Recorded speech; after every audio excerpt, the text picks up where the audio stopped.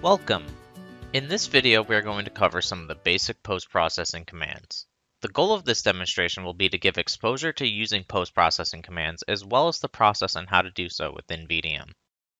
To get started, go into the scheduler and click Job. Once on the job setup page, open the job you want to add the post-processing commands to and then edit the job. Since I already have everything set up for this job, I'm going to go straight to the post-processing page and enable command post-processing. Next, we need to enter some commands. I'm going to use two copy commands with one minor change for the second. The first command will copy the PDF file for the details to a folder on my desktop with a new name of New Detail Export.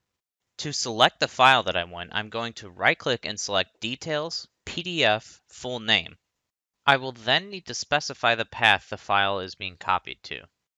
It is worth noting that at the end of the command, I changed the name of the file being copied. If you want the file to keep the original name, leave the name blank. To separate the first command from the second, I need to use an ampersand. The second command will copy the same exact file to another folder on my desktop, except this time the folder has a space in the name. The commands used in this video will be included in the links below for easier reference. If a file or directory path has a space in the name, the entire name of the file or directory path needs to be inside double quotes. Once I am finished with the commands, I need to click Finish and save the job. At this point, the job can be ran through Master Job or using the scheduler to schedule a job.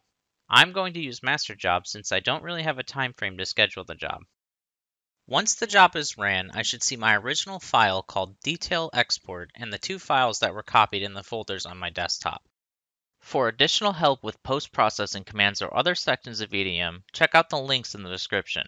Our post-processing article will provide much more in-depth examples on commands you can use as well.